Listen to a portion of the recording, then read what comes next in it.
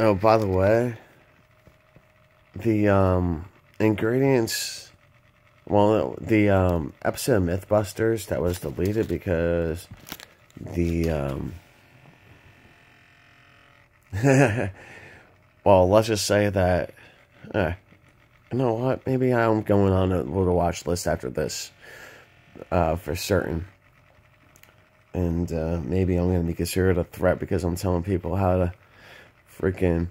Well, I'm not telling people how to do anything, but my conclusion is, and I haven't run any experiments, is acetone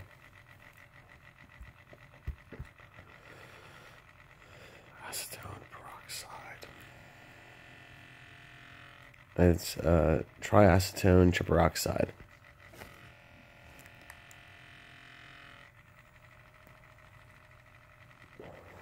And the thing is, you can find that all over the internet, the World Wide Web, the interweb, whatever.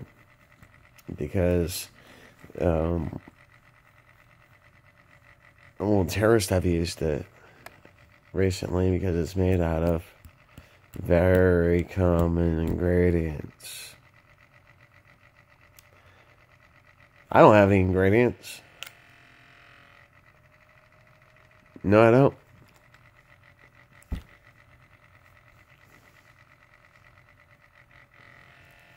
I mean, that's why I try to stay pretty organic in my life. I mean, because, it's bad enough I've got batteries. Jeez. I mean, I've got Samsung crap. I mean, this is a freaking... My phone could blow up for all I know. But yeah, it's tapped.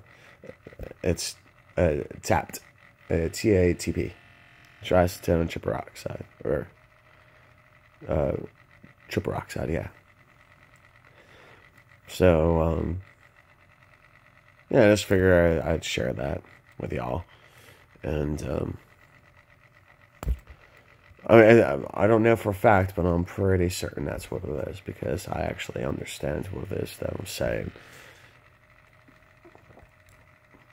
And I don't need to put the full thought together. I can just see that 101 make 2. You know. Take care, be safe, be kind, stay strong. Love you all, and don't go mixing things. I mean, look at what 4chan did. Maybe I'm just creating another 4chan post. Only I'm just putting a little face with it. I mean, why do you think everyone started doing a laundry pack challenge? And what was it? The freaking plastic bag over the head challenge. The how to grow your own crystals challenge. Excuse me, a little heartburn. And need some pasta. But all right, y'all. Love you.